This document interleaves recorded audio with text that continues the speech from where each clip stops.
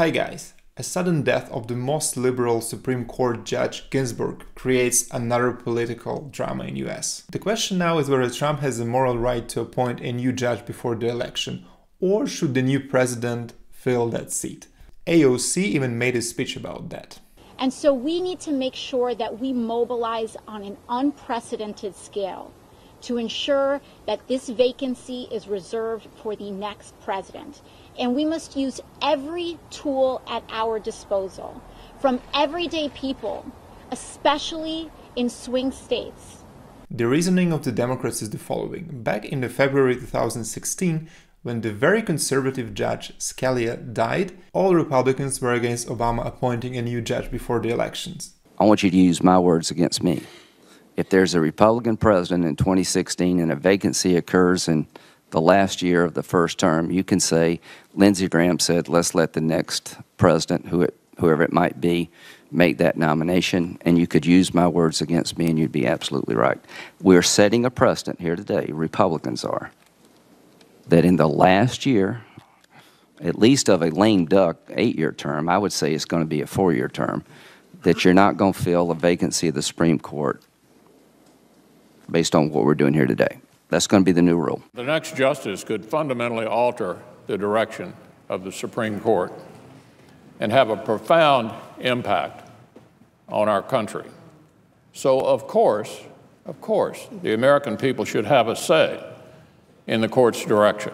I don't think we should be moving forward on a nominee in the last year of this president's term. I would say that if it was a Republican president. President Obama is eager to appoint Justice Scalia's replacement this year. But do you know, in the last 80 years, we have not once has the Senate confirmed a nomination made in an election year, and now is no year to start. This is for the people to decide. This seat was not filled back then, and only in April 2017, Trump appointed a new judge, Gorsuch. Now the situation is exactly the same, but on the other side.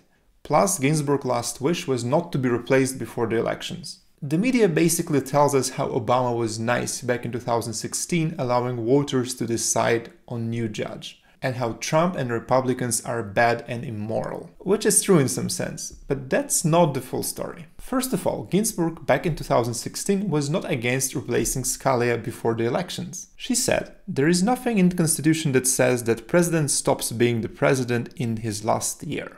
To become a Supreme Court judge in US, current president needs to appoint someone, and then the Senate should approve this candidacy with the majority of votes. If president is a Republican and Senate is controlled by Republican, that's a very easy task. Back in 2016, the situation was different. Obama was Democrat and Senate was controlled by Republicans.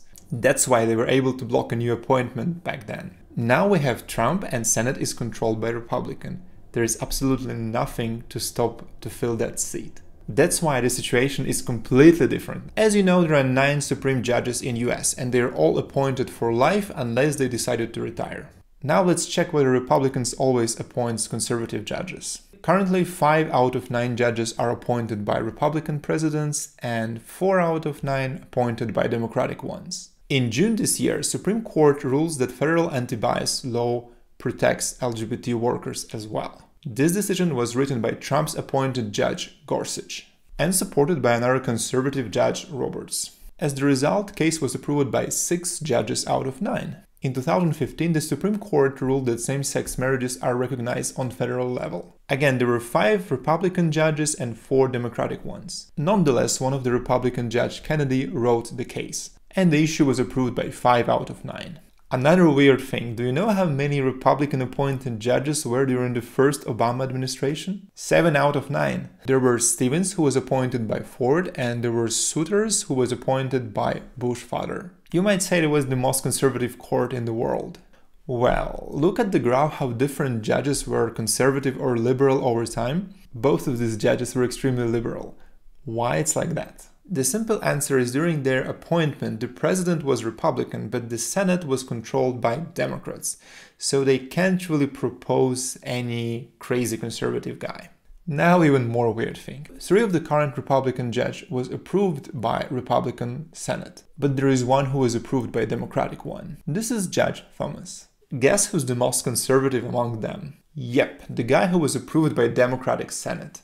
I would speculate they played a race card here and appointed a black guy. Telling Democrats, would you oppose a black Supreme Court judge? And Democrats like, no, Black Lives Matter, systemic racism, obviously we will approve this guy. This time Trump will propose a woman to make it hard for Democrats to find some arguments against, and the most important reason, to protect against Me Too. The last judge who was appointed by Trump, Kavanaugh, was Me Too'd by 3 different women. And one of the fake stories was that 35 years ago, one of the female was touched by Kavanaugh when she was deadly drunk at some student's party. And she can't really remember this, but some of her friends told her that story.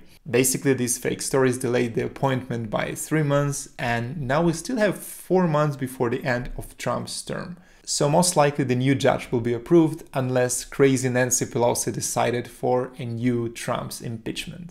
Thanks for watching, don't forget to like and subscribe, and see you in the next episode. Bye!